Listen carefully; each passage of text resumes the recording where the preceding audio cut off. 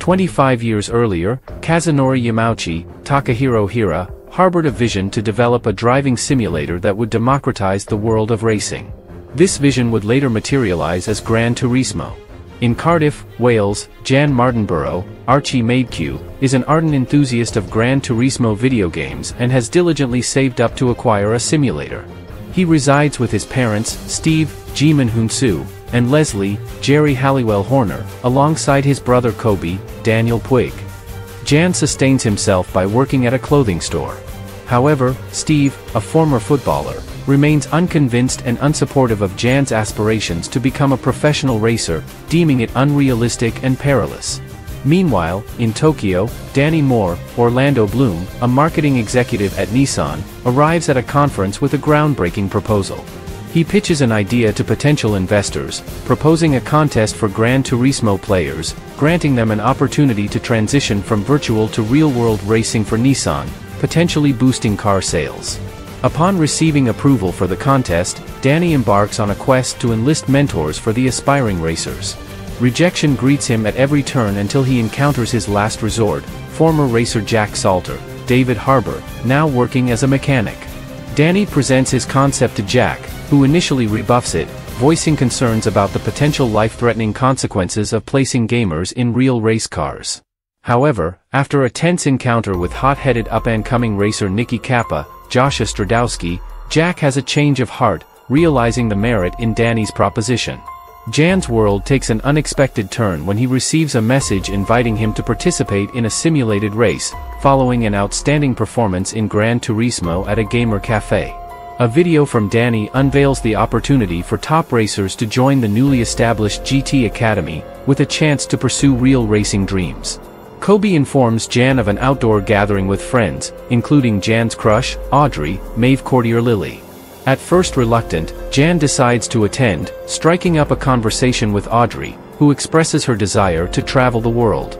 The gathering is disrupted by the arrival of the police, forcing the teenagers to disperse. On their way back in Steve's car, a friend of Jan and Kobe's attempts to procure beer from a neighboring vehicle, resulting in a minor collision, drawing the attention of the authorities. Jan accelerates away, leading to a brief police pursuit. Though he evades capture, both he and Kobe return home to find a disapproving Steve. Jan accepts responsibility for the damaged mirror. In a rush, Jan is summoned to assist Steve at a rail yard just moments before the simulated race is set to commence. Despite the time constraints, Jan pedals his bike to the cafe and arrives in the nick of time to register. Leveraging his skills developed from playing at home, he overtakes fellow players and clinches first place, securing his entry into the academy. Despite Steve's repeated warnings about the dangers, Jan resolutely reaffirms his determination to prove his detractors wrong, reminding Steve that it was he who instilled in him a love for driving from a young age.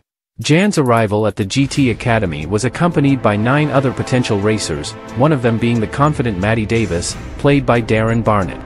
Jack, still skeptical about the whole endeavor, delivered a far from inspiring speech. The group then commenced rigorous driving exercises and physical training. Unfortunately, 4 racers got disqualified, and Jan found himself on the brink of elimination. During a driving session with Jack, Jan accidentally crashed, despite insisting he had applied the brakes. Later, Jack discovered that the brakes were indeed faulty and informed Jan of another racer's elimination, granting him a spot in the final race. Jan's jubilant shout filled the air. Preparations were made for the qualifying race, where Jan paid tribute to his father by placing a sticker of his father's favorite football team on his helmet. Although he started at the back of the pack, Jan quickly maneuvered his way to the front. In a thrilling race against Matty, who was in the lead, Jan utilized tactics learned from video games to edge alongside him, resulting in a nail-biting finish.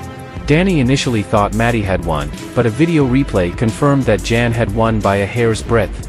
Jan's journey to bigger races began, and he received congratulations from his fellow racers, including Matty. Accompanied by Jack and Danny, Jan embarked on a journey to Austria for races to qualify for an FIA license. Starting from the very last position, Jan gradually moved up through the ranks, except for one race where Nicky bumped his car off course, preventing him from finishing. With one more race to go in Dubai, Jack set the condition that Jan needed to finish at least 4th to secure his license. In a tense race, Jan managed to overtake Nicky, prompting the antagonistic driver to push his speed too far and collide with another car. A tire from Nicky's car flew towards Jan's windshield but luckily didn't cause enough damage to stop him from finishing fourth and obtaining his license. Eager to share his success, Jan reached out to Audrey and invited her to Tokyo to witness his official signing with Nissan.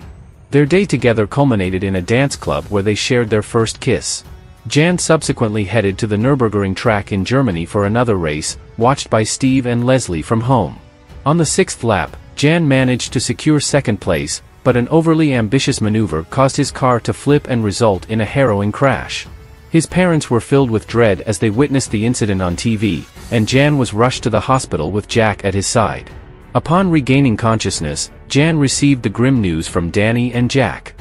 A spectator had tragically lost their life in the crash, but they assured Jan that it wasn't his fault.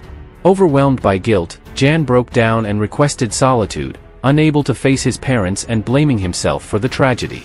Once Jan had fully recovered, Jack took him to the location of his crash and revealed what had ended his own racing career. Jack had been driving at the Le Mans track and was involved in a fatal accident that took another racer's life. Jack quit racing after that and lived with the regret of not realizing his full potential. He implored Jan not to let the same fate befall him, allowing Jan to take the wheel to finish his lap. Jan and Jack rendezvous with Danny, who shares a concerning update about how rival racing teams are actively trying to eliminate sim racers from competition by building cases against them.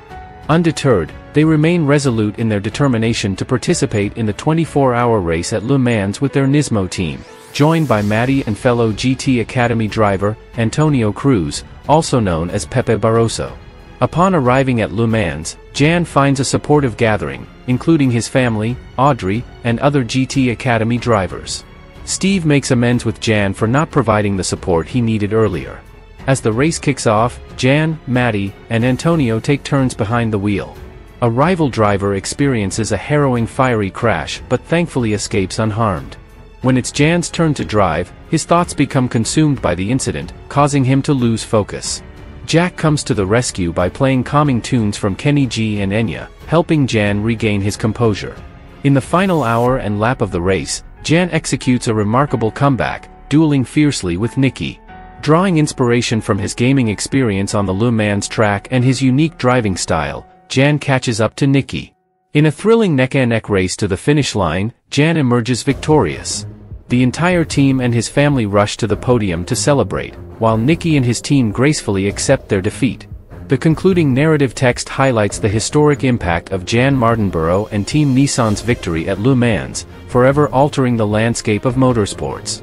To this day, Jan has competed in more than 200 races, and he even had the opportunity to serve as his own stunt double in the film. Side-by-side images showcase the real Jan and his family alongside their on-screen counterparts.